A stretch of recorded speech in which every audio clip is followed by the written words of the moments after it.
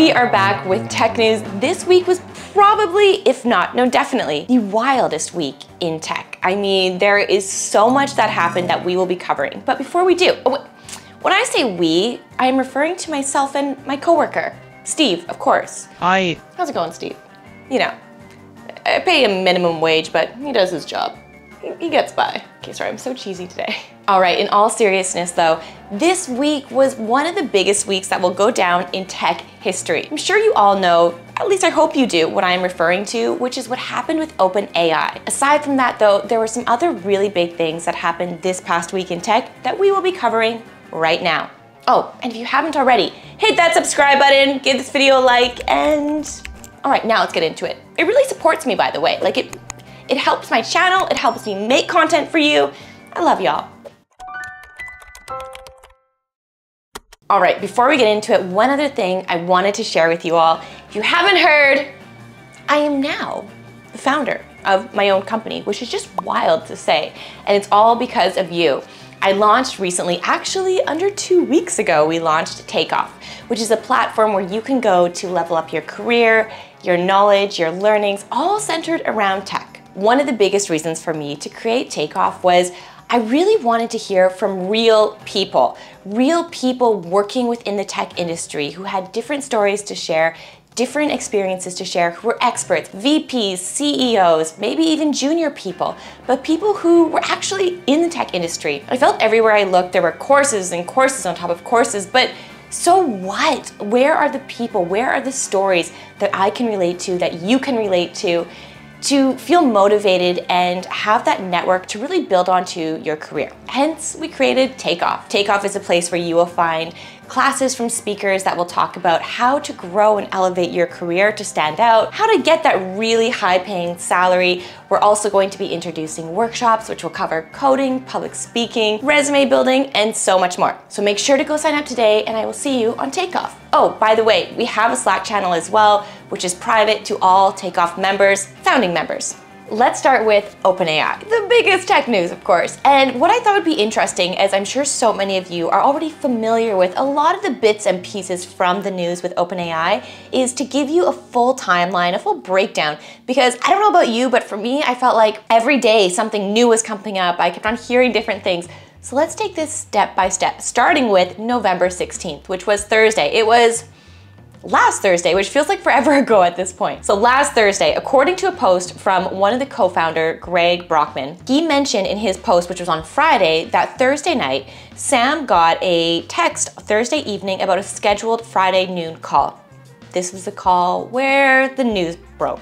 Fast forward to Friday, right after the meeting, another big news broke, which was Brockman announced that he is going to be quitting OpenAI as well. If they're letting Sam go, he's not staying as well. So now we've lost Sam Altman, Greg Brockman, all to OpenAI in a matter of 24 hours. Now, as a side note, a lot of people are speculating, why did Sam get let go in the first place? This was the board's decision, and I don't really want to share one speculation or another because there is no 100% answer at this point, and I don't want to spread false information, but there are a lot of skeptics saying it was because of some different practices going on that he was partaking in. Some employees were saying that it was because, I don't know, let's just say it was because of the board for now. I don't want to get into all that. Now, still on Friday, Sam Altman tweeted this: "I loved my time at OpenAI. It was transformative for me personally and hopefully the world a little bit. Most of all, I loved working with such talented people."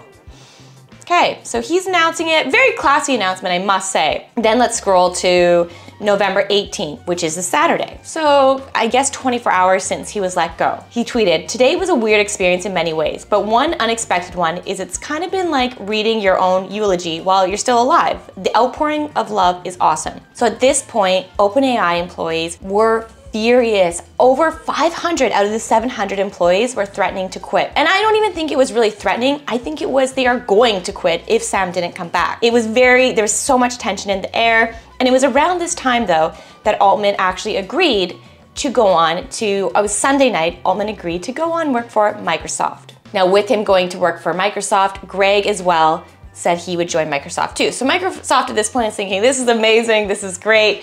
You know, they're loving it. Now, I remember waking up Tuesday morning and looking at the news and thinking, this can't be right, this is old news. Sam Altman returns as CEO to OpenAI.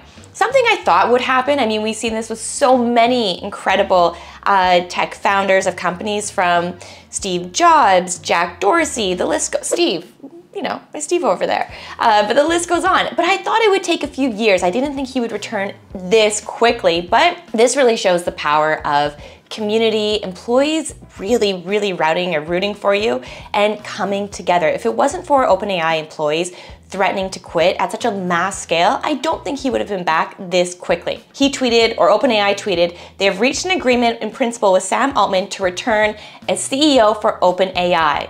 And also too, I'm sure Sam had so much leverage in that meeting. The board did a 180 as well for a lot of their members. So new boards include Brett Taylor as a chair, Larry Summers, and Adam D'Angelo.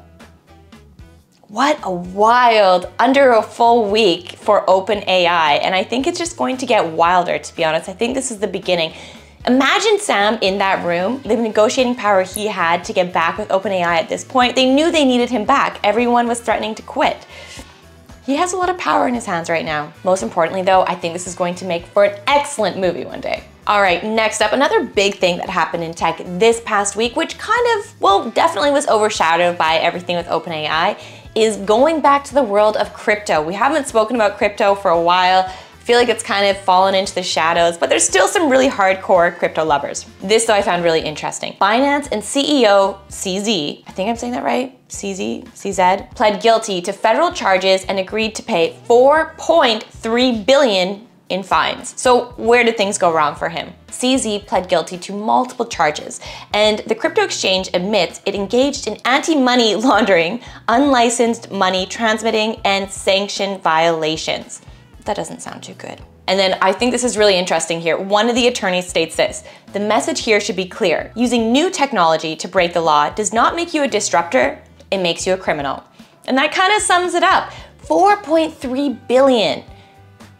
Does he even have to pay that? That feels like you just be working your entire life to pay that off. I don't know, what do you think? It's really interesting. They say here that the crypto exchange company collected $1.35 billion in trading fees from US customers, according to the chairman of the CFTC. Now, to me, this is just wild when you think of how quickly crypto rose to the top. Everyone was all about it. You know, these companies were making so much money, and we've seen the rise and the very hard fall of some other people in this industry. This is the latest victim to, no, not victim, that's the wrong word, latest person, I should say, to crumble because of it. Actually, on that note, I'm curious, are you still in crypto, blockchain world? Like, what are your thoughts around that? Last thing I want to cover with you today is not necessarily tech or trending tech news, but something that has been in the tech news this past week, which is this new cool tool called TL Draw. And I've been tinkering around with it. I'll share some videos that I put together for it on screen here, but essentially what it is, listen to this, listen how wild this is. You can draw something. So a calculator, in my case, I drew a snake game, or a URL shortener. Literally just sketch it in their notepad. What this will do, you put in your OpenAI key, you select the image you just drew, generate, it will generate full functioning code of what you just drew. I was mind blown. I was like, there's no way this is possible. It is possible, it is here. This is the direction we are moving in. It really blew me away. For example, in the snake one, I drew a snake game. I put in here, you gotta be specific, and a little bit actually, the programmers, the way they made it is you actually have to be a bit cheeky with it. So you have to really encourage the AI that it's a good coder, it has good skills. Ridiculous, but kind of funny. And once you do that, you highlight the game that you just drew or whatever, you know, full functioning website, and it will output the code for you. And this is really wild. I think this is the beginning of seeing how transformative AI will really take software development. It's not going anywhere, but it definitely is changing at a very quick pace. These technologies right now are great for little games, tinkering around, starting a side project, but this is the worst technology will ever be. And I always remind myself of that. When you really think this is the worst this tech will be, it's going to continue to improve, get smarter, faster, better. And it did so quickly. It's pretty mind-blowing. So I just wanted to share that tool with you. It's open source. I'll link it down below as well so you can go tinker around with it. It's just a fun thing to do and see what's possible out there. there. All right, those are the top biggest news in tech this past week, obviously with a huge focus on OpenAI. And leave down below if you like these tech news videos. What else did I miss? Is there anything you feel like I missed from this week? I feel like it was mainly OpenAI. All right, I'll see you all soon. Hit that subscribe button. Bye.